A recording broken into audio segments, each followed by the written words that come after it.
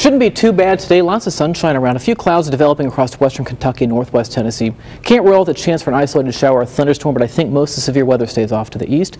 Next 3 days, chance for some showers, maybe Friday, again Saturday. Better chance for widespread rain on Sunday, and then we start turning more hot, humid, as I like to say, muggly by Tuesday, with highs in the mid-90s, and then a chance for some pop-up storms returning by Wednesday. I'm going to miss that the most. By the way, today is John Dissauer's final weathercast here at KFVS 12 after 12 years of working here. Yeah. And you invented the term, I think, mugglies, and it will always stay with me, so we appreciate it. Oh, thank you. and I want to thank all the viewers at home for letting me into their houses all times of the day. I apologize for the times I've cut off the end of sports, the end of TV shows and things like that, but I really have enjoyed my time here at KFVS, and so really thank you, the viewer.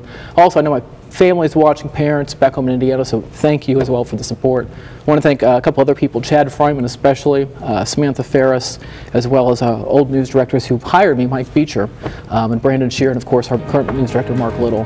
And I am really going to miss everybody. Going to St. Louis, we will definitely stay in touch with you on Facebook, as you can too, so we appreciate all you've done. 12 years, John Dissauer. Thanks again for joining us here at noon.